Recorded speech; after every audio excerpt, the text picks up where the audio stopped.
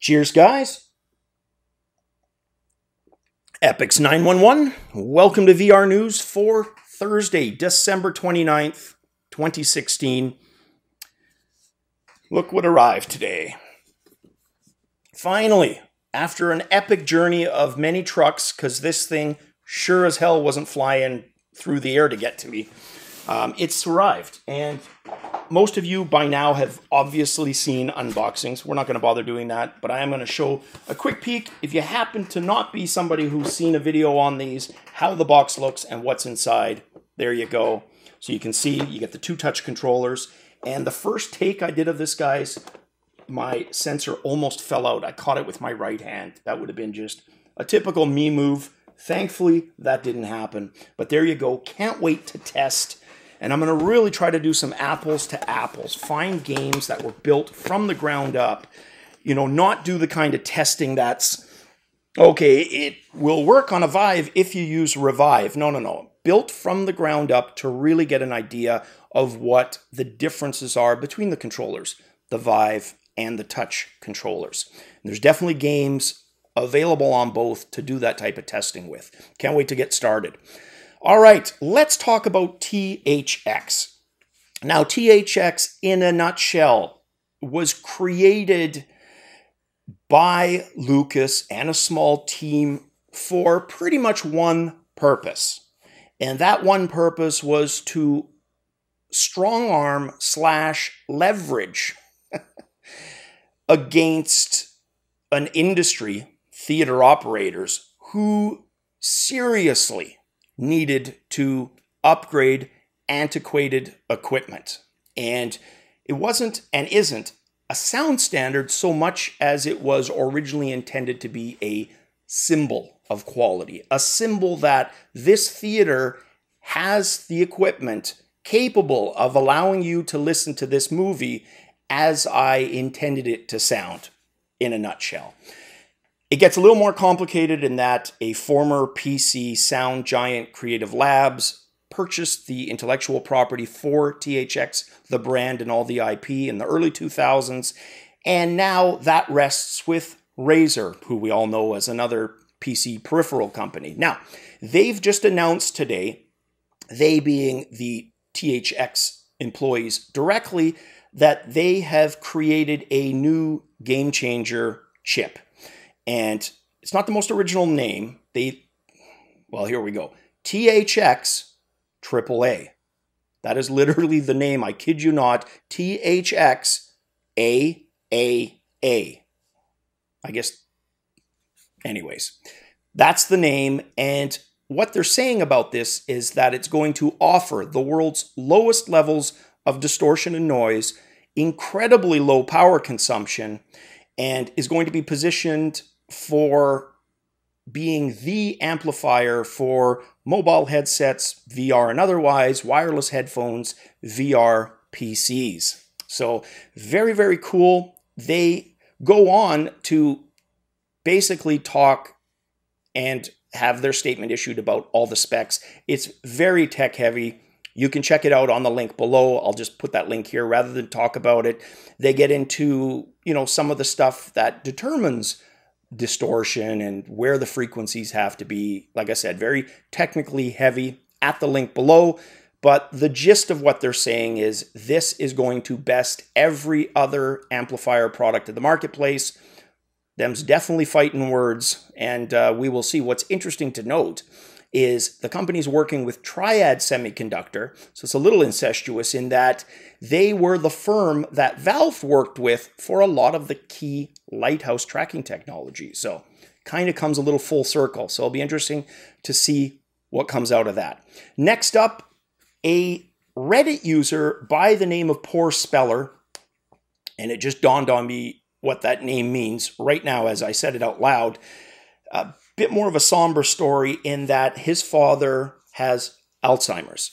And he'd read about a study used in rats. It was peer-reviewed in the Nature journal, I believe, that a specific frequency of noise and vibrations, visual and audio, were helpful in fighting Alzheimer's, because he says his father's condition is deteriorating by the day. I don't know about you guys, but if there's one disease that scares the hell out of me, it's Alzheimer's.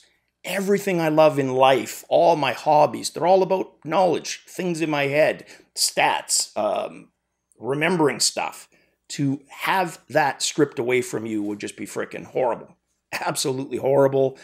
Easily in my top 3 for horrible things to hopefully never get, and hopefully nobody else ever has to. But unfortunately, the statistics bear otherwise. Now, to go through the proper channels to be able to get that to work on humans requires basically a massive bureaucratic effort, and it would take years to get it into a position where you could test on humans. So he reached out to programmers via Reddit. A programmer responded from an indie company called Overflow Games, programmer by the name of Samuel Sekendagu, who said, you know what, I could probably whip something up in a couple of hours. That's exactly what he did. On the HTC Vive, a flashing 40 hertz symbol with a 40 hertz audio cue as well.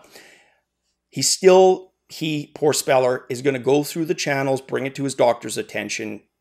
It's obviously pretty much a certainty he's going to let his dad try it, whether the doctor okays it or not. Because I think what he's looking for, look, it can't do any harm, but I don't think it's going to have any benefit. If I heard that, I'd sure as hell still try it on my father. Absolutely. All right, so yeah, let's move away from the somber a little bit to the next story, which has a little bit more optimism in it. And I'll obviously keep you guys updated on that last one as I hear more. But Gear VR ranked in the top 3 for Amazon sales of wearable technology, which is very cool. Speculation is it's in the high hundreds of thousands of units. But the way they mined that data, it's a little suspect. It's kind of like the way they inferred X number of Rift sales based on Steam VR alone, when there's a lot of Steam, or rather a lot of Rift users who don't use Steam at all. So you weren't factoring them in. It's not quite that extreme, but of that variety, how they got at these final statistics. But either way, to be in the top 3 period, pretty damn cool. So grats to Gear VR on that for sure. Next up, and the last story. This one is kind of neat, but not for the original intent of the article, but rather what it got me thinking about. Now, the point of the article was to highlight a 360-degree short film, kind of artsy, about humanity's cyberpunk future being inevitable, called Escape Code. And the creativity of the video is pretty bang on. It's amazing. And it really got me thinking. I'm going to wax a little nostalgic here and go a little anecdotal, which I tend to do from time to time, but only in as much to be able to illustrate my point. Back when Commodore was relevant, it was always amazing to see what programmers could wring out of these little machines. And hell yeah, even if you were a console person, you got to think, based on those specs, what they could wring out of the NES, which I happen to have on my arcade in the background there, or the SNES, the Commodore, the Amiga, whatever. What they managed to wring out of those was nothing short of miraculous, given the amount of memory and the speed of these things. Take that to a whole other level when you start talking about the demo scene. And it was kind of the remnants of the big pirate groups of the 80s, kind of this slow conversion by some of them more into demos.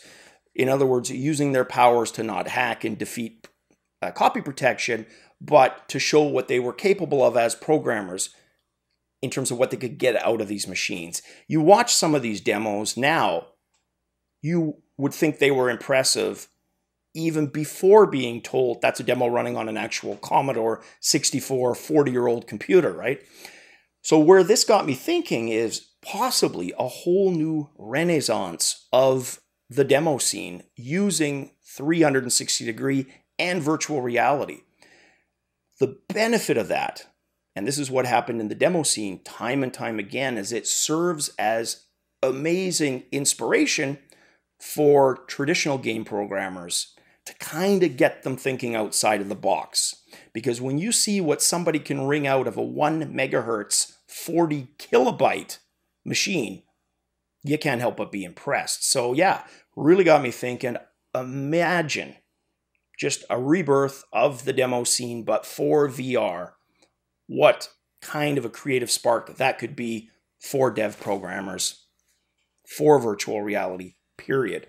Very cool. All right, guys, that is it for news. Can't wait, like I said, to get my grubbies on those touch controllers and test out the tracking. Keep you guys in the loop. As always, cheers, and definitely catch you guys on the VR flip side.